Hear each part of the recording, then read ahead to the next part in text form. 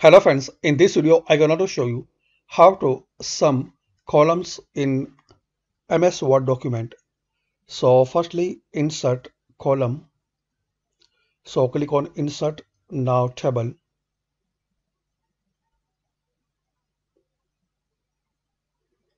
Now insert number.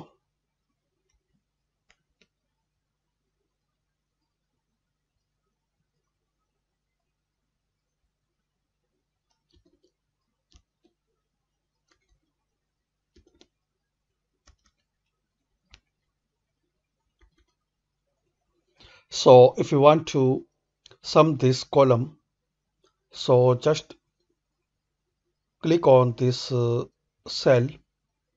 Now click on layout and click on formula. Now you will see this formula. Just click on OK. That's it. So it's easy and quick method to sum in MS Word document.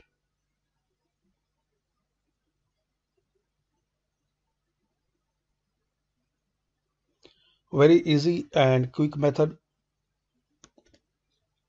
Just enter your data, click the cell.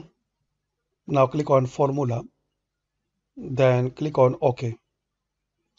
That's it. Thanks for watching.